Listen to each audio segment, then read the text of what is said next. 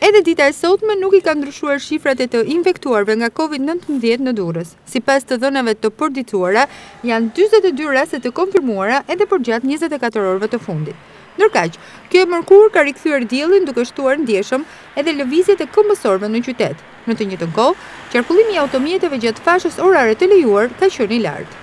Edhe gjatë ditës së sotme, efektivët e policisë kanë monitoruar situatën duke ushtruar kontrolle si për këmbësorët, ashtu edhe për automjetet. Gjatë 24 orëve të fundit, për qarkun Durrës janë vendosur 55 masa administrative ndaj këmbësorëve, 1 masë administrative ndaj një subjekti, ndërkohë që janë tërhequr edhe 7 leje drejtimi.